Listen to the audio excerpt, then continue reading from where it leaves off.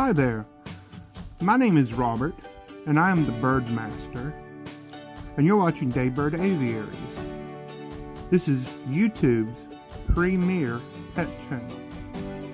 We cover all things pet.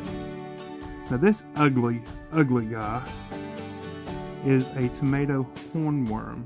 He's actually quite beautiful, but he was eating my tomato plant, and he can't do that. And so the kids had the bright idea to feed him to our lizards, or one of our lizards. This is Timothy, our bearded dragon. Now Timothy loves crickets and roaches and mealworms, but Timothy did not want anything to do with this hornworm. Now this is an excellent opportunity. If you have not already, be sure to subscribe. We make videos 3 times a week, and we cover all things pet, from fish to giant birds. Now this girl, this is Sandy. She is our adult leopard gecko. And since Timothy didn't want to eat this hornworm, I thought for sure that Sandy would eat it.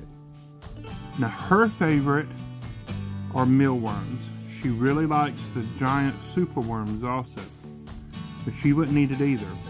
And so we got this little guy out. His name is Gecko Man.